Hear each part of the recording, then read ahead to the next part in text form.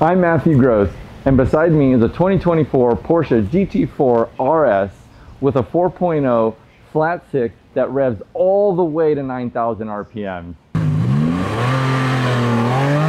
This GT4 RS was optioned with the Visoc package, giving you the carbon fiber hood, mirrors, side intake, and spoiler, all in carbon.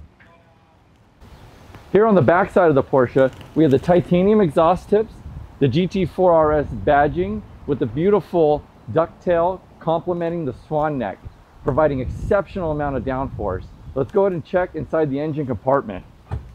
In the engine compartment with the GT4 RS Visoc package, it does come in carbon fiber engine plates. Notable, you can see the two intakes carbon fiber from inside the car. Here on the front end of the GT4 RS, the front splitter is plastic, which is very nice. If you were to happen to slide off the track and damage it, it won't break the bank. Now coming up to the front, the Porsche crest is a decal to help reduce drag.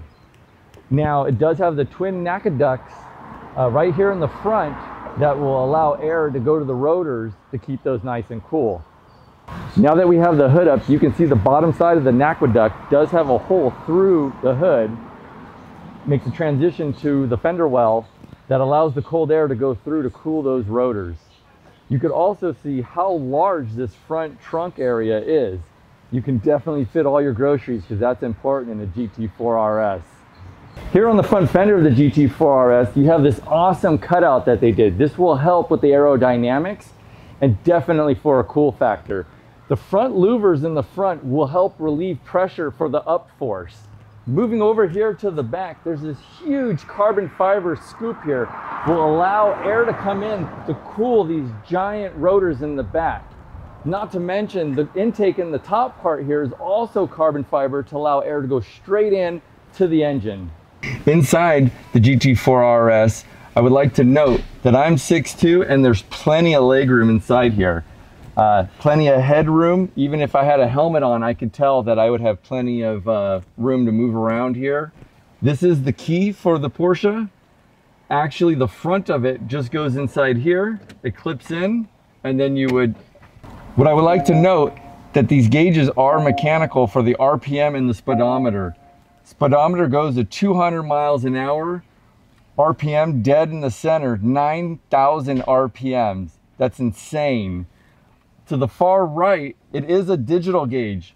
The gas is digital, oil temperature, pressure, outside temperature, all digital. The steering wheel has the paddle shifting. We're not completely sure if only the GT3 makes the clicking noise. There is a click, but it's not the tap, tap, tap that I think you would hear in the GT3. If you guys know more about that, please let me know. Also, the shifter over here is also manual. You can go up and down with your shifts. One last thing we like to add, the owner will be taking this on the track eventually. We will have plenty of footage of that. We cannot wait. Thank you for watching.